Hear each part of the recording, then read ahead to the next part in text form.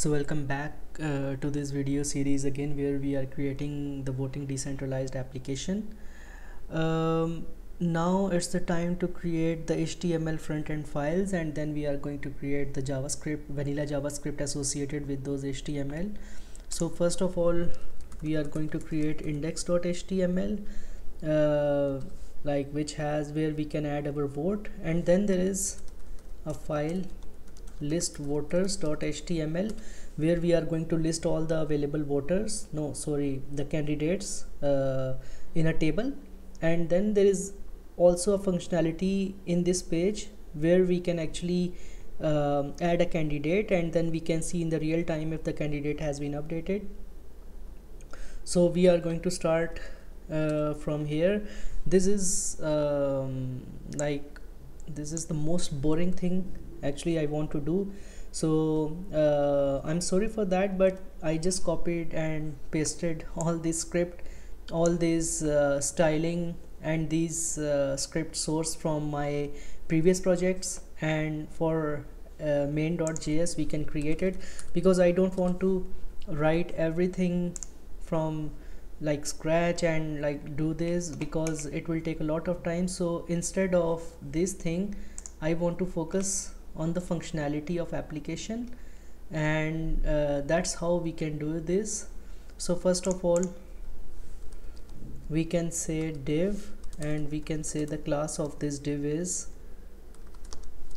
nav bar. So we are going to create a navigation bar, and again this is HTML CSS stuff, so I don't bother just copying and pasting it. So let's copy and paste it. So I just don't want to spend a lot of time here. So this is just a navigation bar, and then we have this div where it is going to say that welcome to the decentralized voting application. And okay, so here we are going to create a button. So let's create it. So let's say it's a button. We have on click, the function will be connect MetaMask, and here we can say it's connect MetaMask, and then we have a simple a paragraph with the ID of MetaMask notification. It is going to update if the MetaMask is connected or not. And then after that we have a div of class container, and first of all we have a span vote here, and then we are going to have an input of type number. The ID of this input is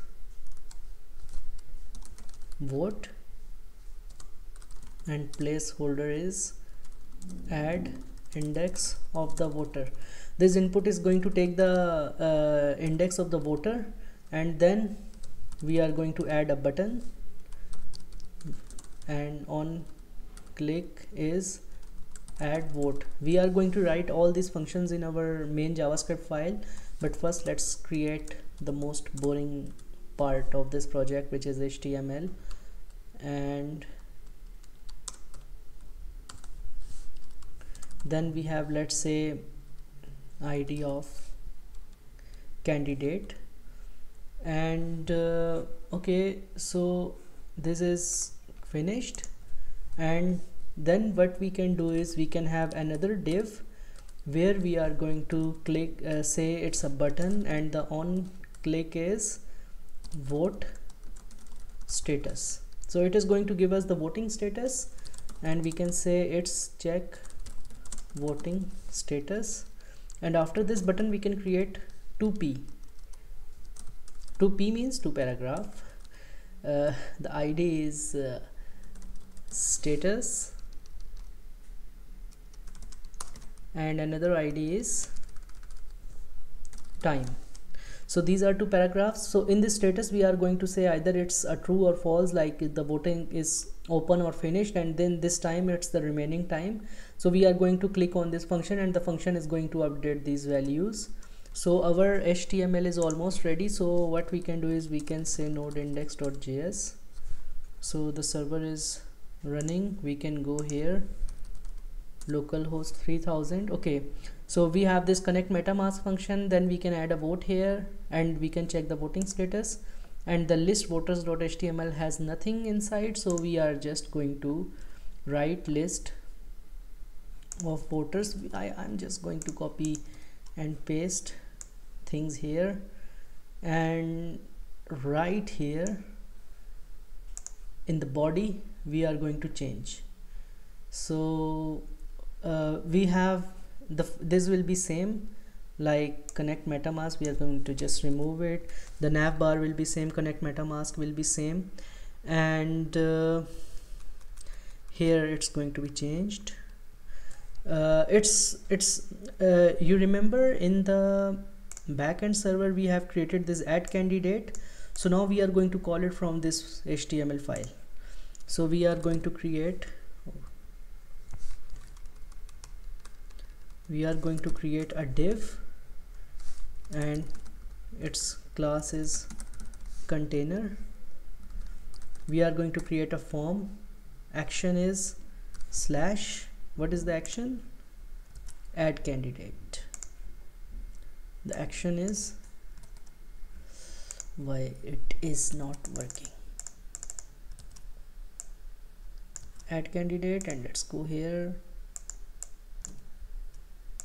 And the form, the method is post. No, the method is post, action is this, and enc type is multi-party form data. And in the form we first have a span add candidate here, and then we have an input of type text. The name of this input is vote. We are going to name it vote because it is going to take this value, this vote, from the request.body. So we need to make sure we use the right name, vote, and let's say the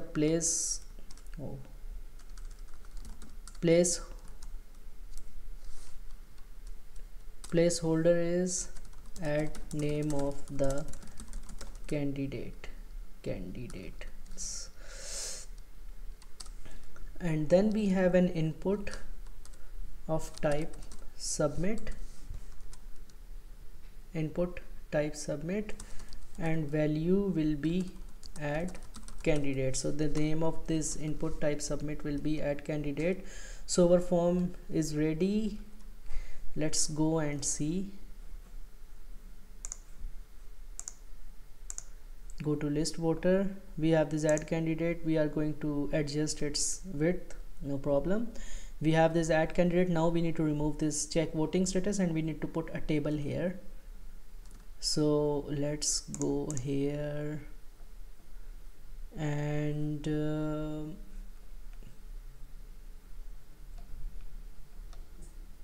yeah, okay.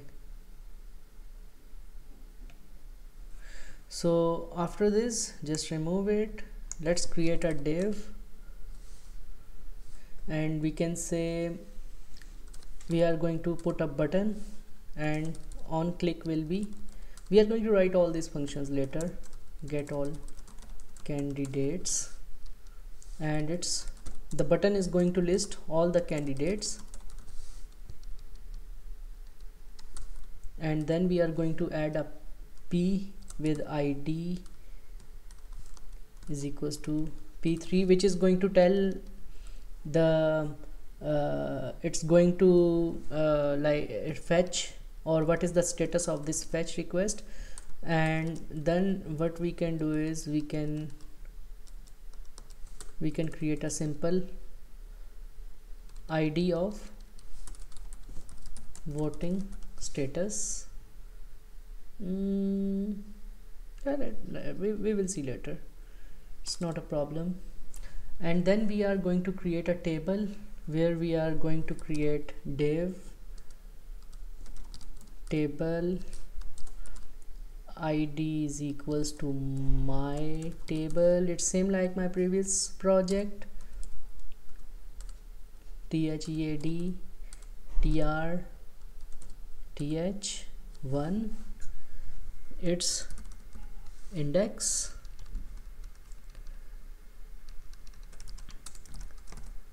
and then in the second it will be candidate name, and finally candidate votes. So let's go here. Okay, so we have, first of all we are going to connect MetaMask, then we have this add candidate, then list all candidates, and when we are going to press this button, it's going to create this table, and this input type text, let's create, no, let's say 100%, no, not 10, 100. Okay, so now the name of candidate will be here, and then add candidate and list all candidates. So now our HTML is almost finished, and now we are going to start writing our code in main.js. So thank you for watching this video. We will write this main.js in the next video.